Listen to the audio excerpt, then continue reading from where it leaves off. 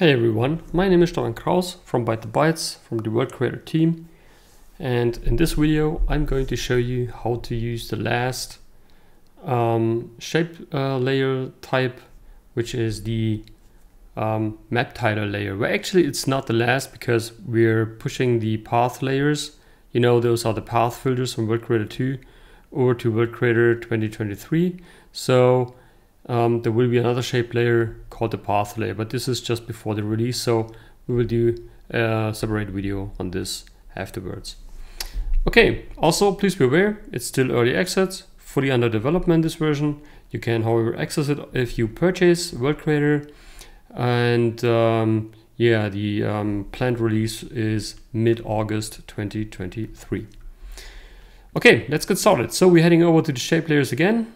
Hit the plus button here and add the MapTiler layer. Now, to get MapTiler working, you first need to go to their website, which is, let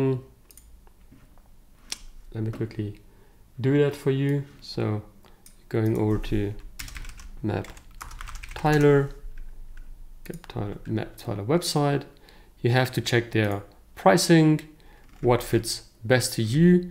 As far as we know, there is also a World Creator specific license model, especially for games and all these ones. Have a look out for these, and you need to register on the website. And once you're registered and you set up an account, you have the ability to do a demo account, which would be like you're having those watermarks in their maps, or if you have a paid account, then the watermarks are removed. And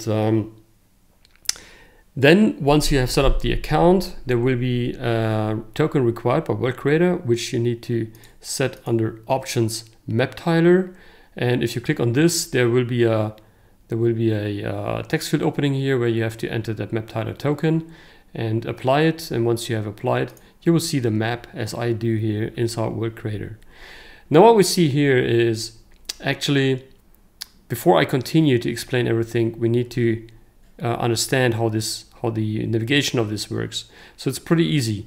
If you want to zoom in inside MapTiler, then you just head with the mouse over to this, and you just use the scroll wheel to zoom into the location, into the preferred location where you want to go in. Okay, and so you've done this, you can use the left right mouse button to just press it, hold it, and drag the map, and it will automatically update everything in here too, so it just gets exactly to what you see here. Another option is like if you know exact longitude or latitude values, you can enter them here. It will jump directly to that location. You can also use that zoom slider here to zoom in and zoom out. The next really important thing is which is the most important, is the height resolution and the color resolution. As you can see here, the resolution is pretty low at this moment because we set it just to a 128 by 128. However, you can increase this up to 1K. You get a much higher detail, and up to with the color values up to 1K too, which leads to much higher color detail values as well. Of course, streaming time will be affected by this, so it means that streaming takes a little bit longer the higher the resolution is, because of course lots of more data has to be collected to get things running. Okay, now let's see if we can find a nice spot here. We're using this one here for an example, and just as any other layer that you apply here in World Creator of the shape layers, you can apply a sculpt layer, you can apply a stamp layer, and mix all these layers together to get that to be applied on the underlying terrain. And of course, you also can just drop in the filters, and it will adapt itself, as you can see here, will adapt. So actually, you can use MapTiler for getting the base data, the base colors, and use World Creator filters to make it a little bit more crisp and a little more detailed for everything else. Let's see if we can just do a little bit more here. It's really nice from what I can see. The next thing is, which might be interesting, is like using the height scale. If you want to increasing the scale of the underlying terrain. And now the really nice thing about this MapTiler thing is also that if you increase again your terrain size here, you have that MapTiler one here, and of course you can move it, place it wherever you want, you can rotate it, you can scale it, and what else you can do is like adding just another MapTiler layer and finding another interesting spot. Let's choose the Alps.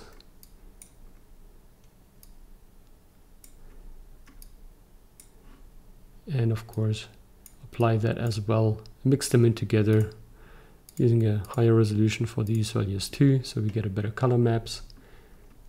And you can combine these, of course, and blend them together just as you want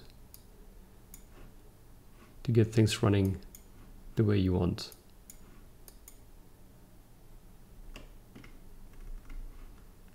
Here we go. Now this is really cool. It offers many new possibilities. You can, for example, use these ones as a base map of your underlying terrain for creating games. Of course, you also can have the option not to use the color maps in total. So what you could do is like heading over to the materials here, so selecting the material and disable that use shape color, and then you only stream in the height values, and you only can use the height values to manipulate the terrain on your end. Okay, that's pretty much about it. Hope you enjoyed, hope you like it, and yeah, look out for the next videos coming in this week. Yeah, have a great day, stay safe, and bye bye.